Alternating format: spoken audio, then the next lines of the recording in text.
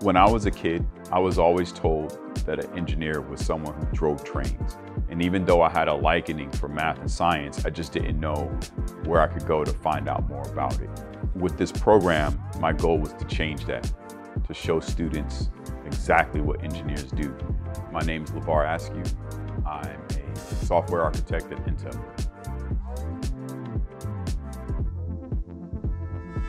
The name of the program is Inclusion in Tech. What I felt like I needed to do was I needed to get some of the devices that I seen in the lab, like the ASUS 3400, and I needed to provide those machines to the students. I started it off as kind of a trick. Hey, come play video games and draw pictures and then tell me what you think. But really what I wanted to do was to get students to understand the knowledge that they're learning from teachers every day that seems boring is absolutely key to the success of the tech companies today. One example would be the equation of a line, y equals mx plus b, and then showing how that's used in AI, just with the high school math that the students already know. The second thing is public speaking. Many of these kids are very shy, they don't talk much.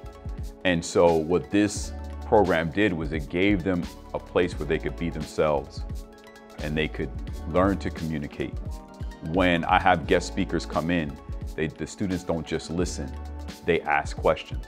I've also had them give a presentation to upper level management at Intel. Just hearing their presentations, there were students that wouldn't say 2 words. And to get to see them give a presentation for a few minutes and have slides and talk about things in great detail, it was amazing to see. It almost brought me to tears to see some of the students that have grown in that short amount of a time. Before everything, I was a little shy and I didn't really like talking to people. And throughout the program, I just incorporated myself into everything and it really helped me. One of the things that I noticed right off the bat is that I didn't have to teach them anything. They already know how Blender works. They already know how Sketchbook works. Many of them already understand calculus. But when you give them a device that can help them explore those things more, they really start to show you their talent. The one thing about young people is they get equipment and they're trying to break it. They're trying to figure out how this all works. So they'll have so many things running. They're always trying to test the limits. And you can only test the limits when you have equipment that you're able to push to the limits. ASUS Chromebooks have been amazing. Students were able to do more things.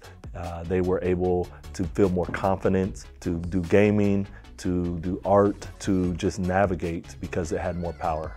What I liked about the computers was I liked how thin it was because it was portable and I could just carry it anywhere. And I liked the touch screen, the camera cover, just the stylus.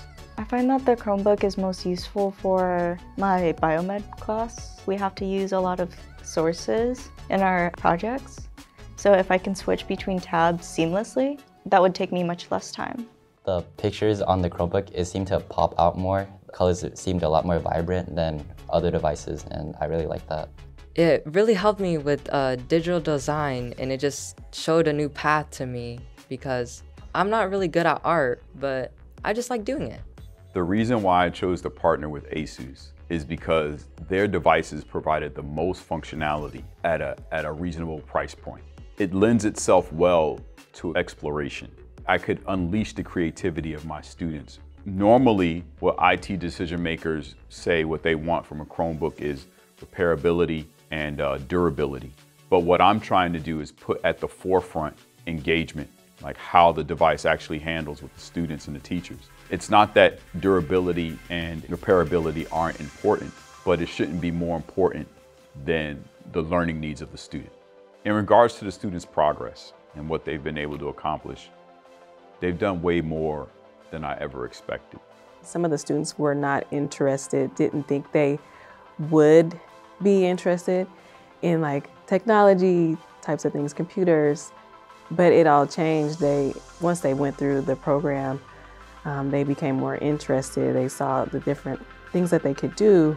Also just talking to students, they seemed more interested and engaged and they wanted to continue. They're able to do more and it puts them in a position where they feel like other people may have more money, they may have more resources, but hey, I got something too.